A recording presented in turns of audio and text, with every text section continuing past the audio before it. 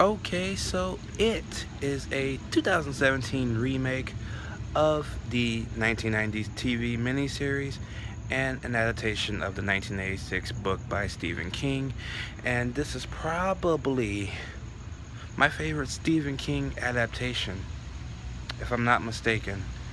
They take it so seriously, and it's great.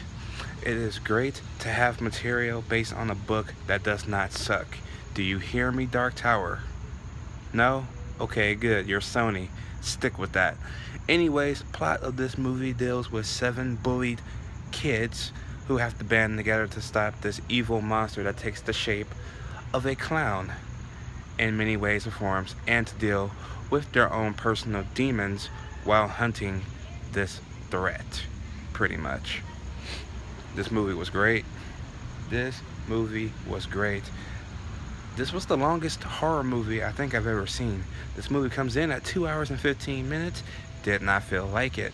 Everything about this movie was phenomenally handled, from the pacing, the acting, the casting. I love all the kids in this movie. The whole group of kids that have to deal with the situation, they were all great. Especially the one with the glasses. He talks so much shit, but he was literally the standout of the group and possibly my favorite of the movie. Okay? And you have the other lead character who loses his little brother Georgie to Pennywise at the beginning of the movie, just like the original. And you have to deal with him cope and do it, as well as dealing with these fucking bullies that in the movie that you just can't wait to see them get their comeuppance, because you know they're going to. So yeah, when that really does happen, that's no spoiler, it's great, because redemption feels so much better when it's done to somebody who deserves it, which I think is the moral of this story as well. So that's what I'm taking away from that, from it, with that, as I should say. Skarsgård as Pennywise, I will say he is now my favorite Pennywise.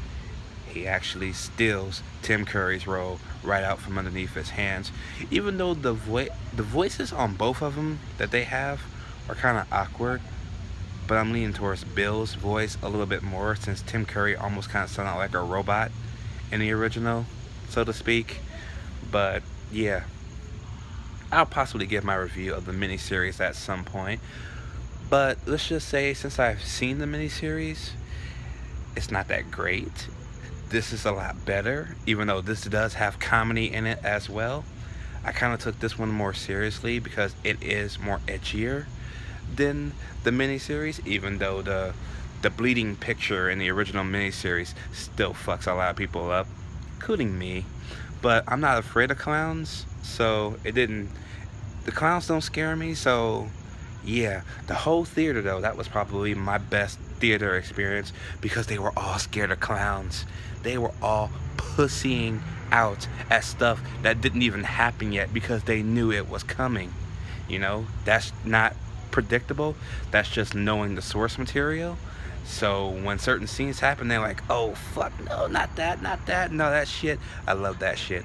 I ate that shit up, because it's so fucking true. It is so fucking true. The direction in this movie was great. Whoever they hired for this movie, they should have got the rights to the Dark Tower, because I want to see what this same crew that made this movie would have done with a book, another book based off Stephen King that's action oriented. That would have been a good 7 to 8 film series. This movie is one of 2, pretty much. This has been planned out, and you can tell. It doesn't seem hacked on or rushed or nothing like that. Warner Brothers has a plan for this, so I can't wait for them to pull that off. But in the meantime, as the second best horror movie of 2017, I will give it an A-. So anyways guys, let me know what you guys think about it down below. Did you like it? Did you not like it? Which one is your favorite? The miniseries or the first movie? I'm leaning towards this movie, because this movie took its time with its characters. We're going to get the adult version later on. It wasn't like hacked on to the end of this movie. And besides, when that movie comes out, which will probably be 2 hours too, at least it'll be how you say, fleshed out more. They fleshed the characters out more in this movie as kids, so now I can't wait to see what they do when they're adults. Now, the adult version of the miniseries was the weakest part of that miniseries, so let's have fingers crossed that the adult version to this movie will be better than the second half of the miniseries. But yes, I will see you guys at the movies. You guys have a great night.